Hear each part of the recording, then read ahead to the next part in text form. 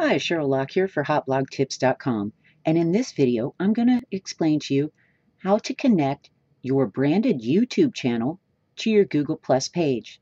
This means you will get a YouTube tab on your Google Plus page and it will show your most recently uploaded videos on the tab. You must have a profile with the same email address as your branded YouTube channel. Once you have this, you go to Account Settings, Overview.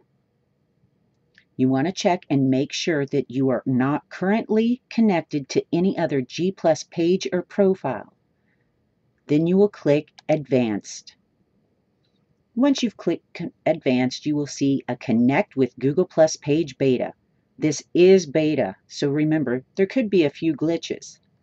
Click that. Now you're going to come to a page where you can choose to connect the YouTube channel to either your personal profile or the business page. Click on the page, then click Next.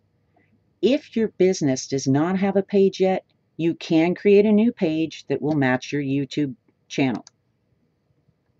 Now you will see a page that lets you know exactly what is going to happen.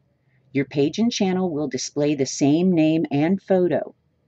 So this means you could see some changes on YouTube. Your public YouTube videos will appear on both. Managers of your Google Plus page will be able to manage your YouTube channel. Once you fully see how this is going to work, click OK. Now you're going to see a page that says you're all set.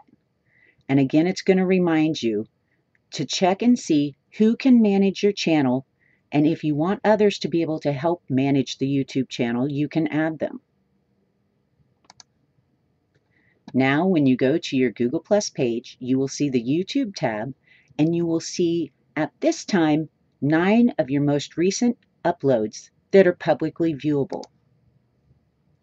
Now, there's a bonus to this. When you go in, at least for partners, YouTube partners, when you go in to add annotations, you can now add an annotation that links to your Google Plus page. And when you want to see how managers will look, when you're logged in or any of your managers are logged in, they can actually go switch accounts and manage any page from their own account. They no longer have to log in as someone else to manage your YouTube channel. This is all going to help if you have great managers and don't mind them in your YouTube channel. But if your Google Plus page managers are people you don't want messing with your YouTube channel, then you're going to have to rethink this. So that's how you add Google Plus page and YouTube branded channels together. Hope this helps. Thank you.